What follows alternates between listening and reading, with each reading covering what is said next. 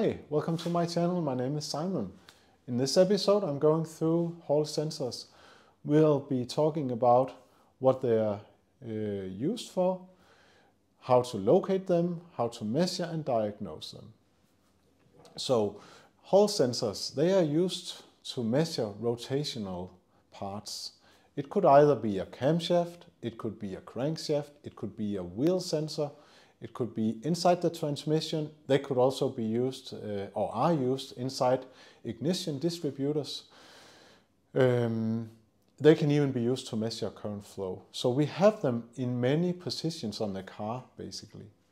Hall sensors are a digital sensor. They send out a signal which is either on or off. It means you have 0 volt or 5 volt, or it could be 2.5 depending on how the sensor is working. But it is always on off.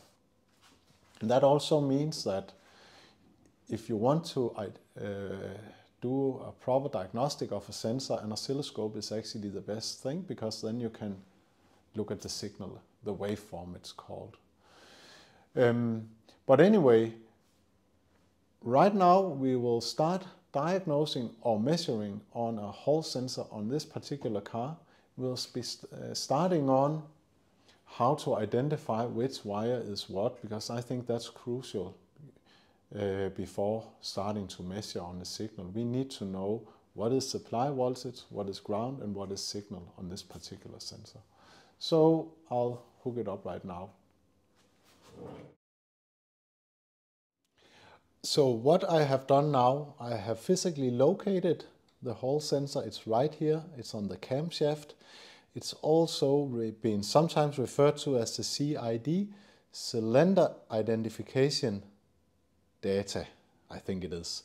Doesn't really matter. It's a Hall sensor which is measuring which position the pistons are in. So, and what I have done with my voltmeter, you need to connect it first of all to chassis ground, and basically I would connect it directly to the battery, negative term. And I'll tell you why, because then we can use that as a reference later to verify the earth connection. And what you have seen is I have actually back probe each wire. And now you can see we have 5 volt, all right. It could be the supply. And on the next one we have 22 millivolts. And we have absolutely 0 on the last one. So what we can do now is, I believe that we have the yellow one is a ground.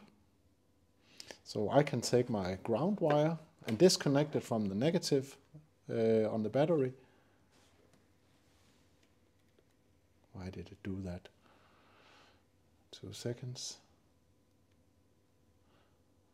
So, and I'm gonna put that on the yellow one, which I mean is ground. And I have 5.0302 volt. So basically what I can do now, remember that, I'm gonna take this one, the chassis ground earth connection, and I'm gonna connect it to the negative terminal on the battery and put it, measure once again on the supply. And you can see I have exactly the same 503 volt. And that means my earth connection is just as good as if it were connected directly to the battery, which it of course also should be. But you could be in a situation where you have a bad earth connection to the sensor, and that's the reason it doesn't work. If that were the case, then perhaps I would measure 4 volts instead of 5 volts when measuring across the earth and the supply.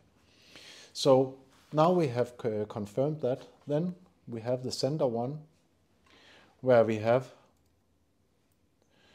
22 millivolts, and that will then be the signal. So let's see what the signal looks like.